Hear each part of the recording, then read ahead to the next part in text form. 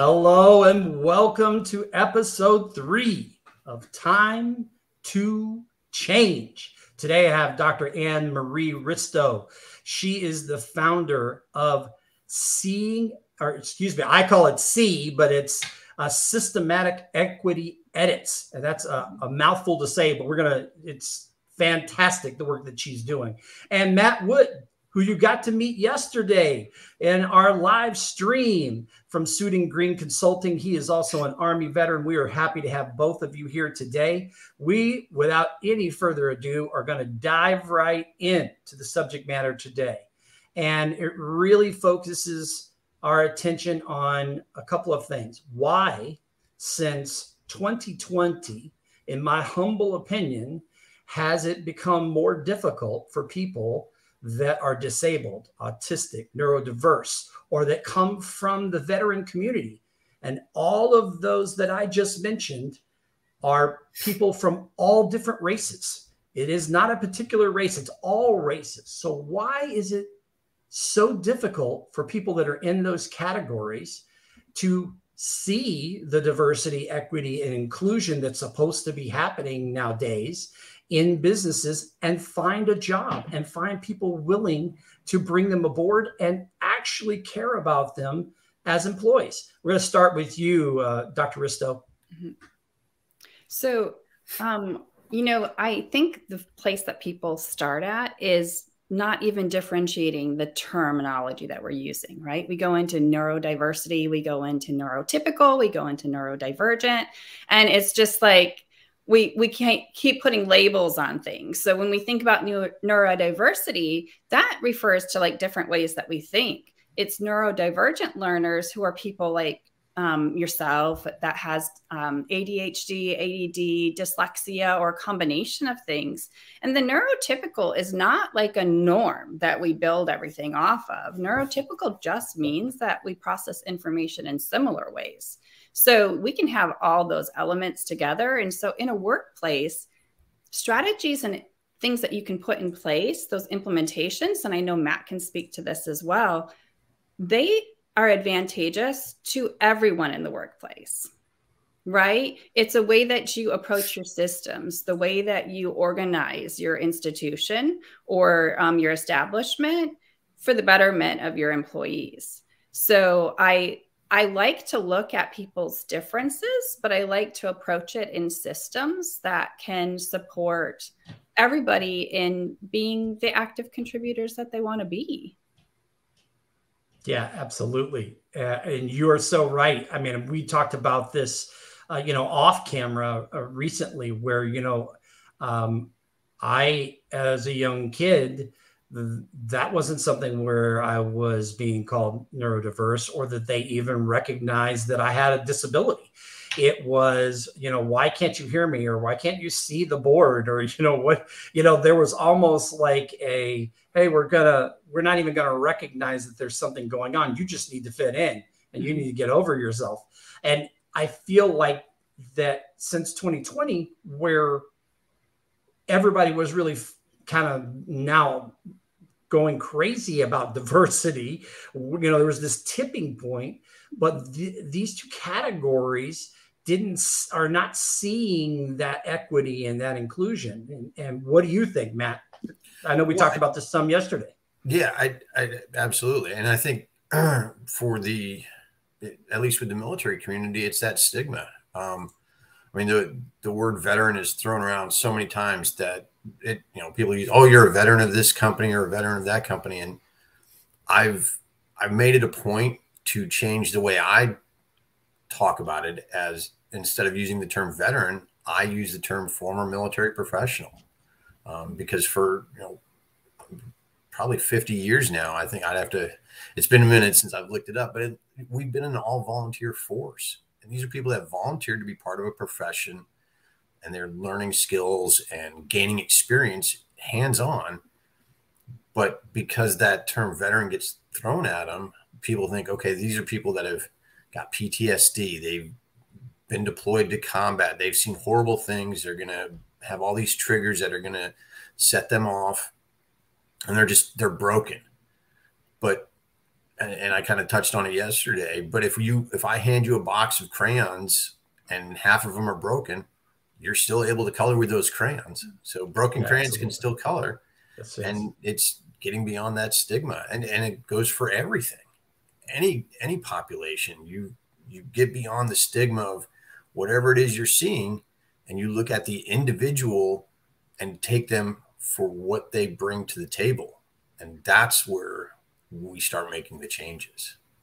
So how do you think we convince leaders to be in that place where they really recognize people?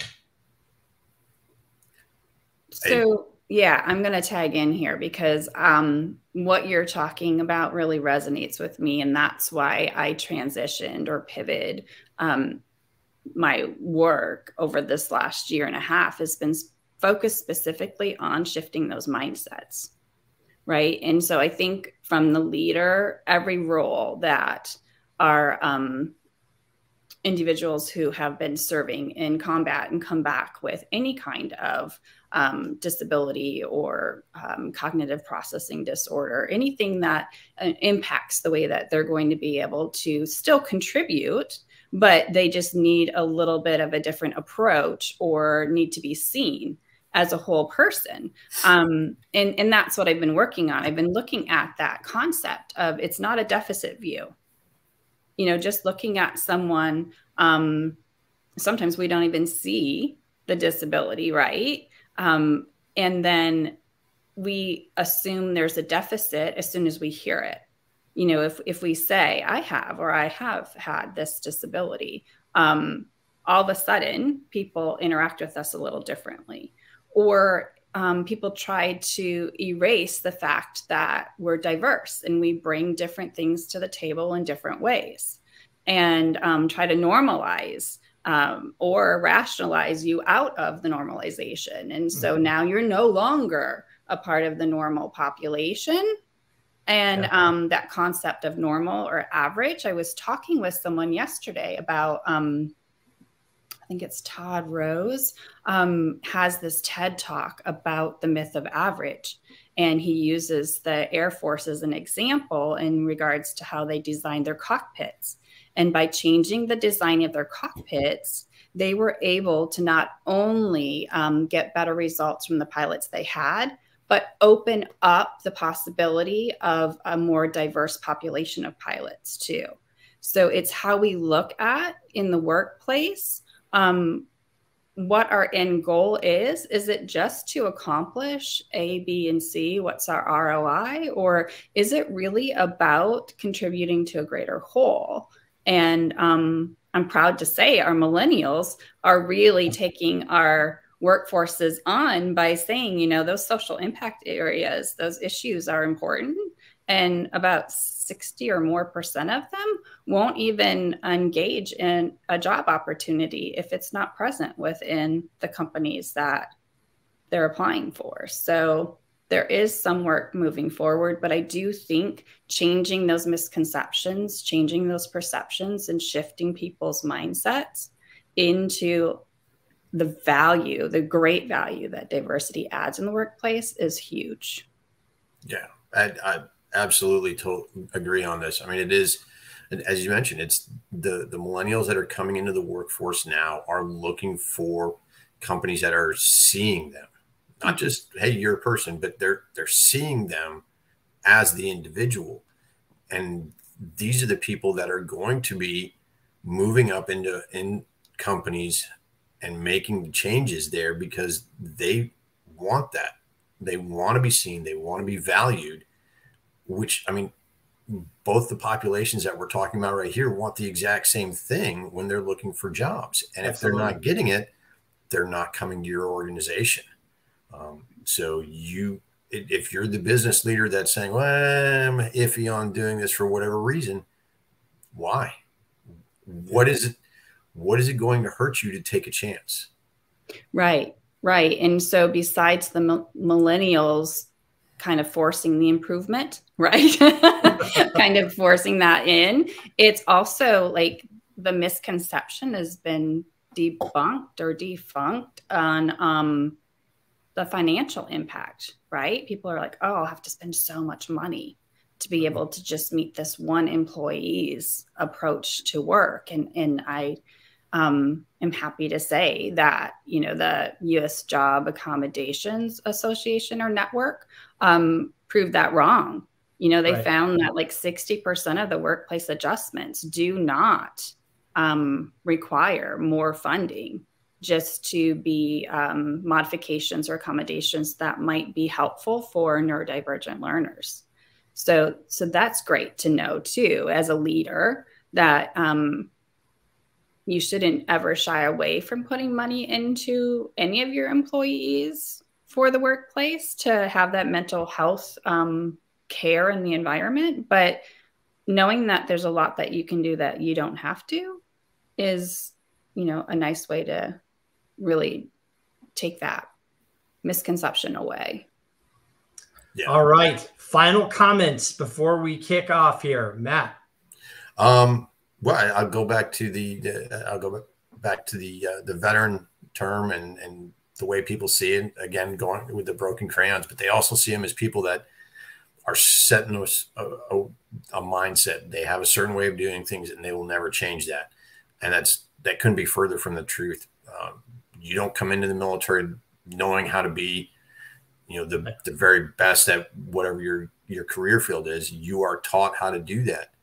And former military professionals are highly trainable, and they're just looking for that opportunity to come out, learn new skills and things, and use what they've learned already in the military community and better a company. Dr. Ristow, final comment. I would just say, you know, it's very advantageous to look for people who are on the edges. And the diversity has been proven to add higher quality in teams. It's been proven to, at times, increase those detail-oriented pieces that having a lot of people who think the same way miss. And it really is about focusing on the strengths and looking to the full range of abilities that are on offer. Oh, yeah. Thank you both for joining me today. Such a great conversation, short and sweet, but we got right in there and get after it.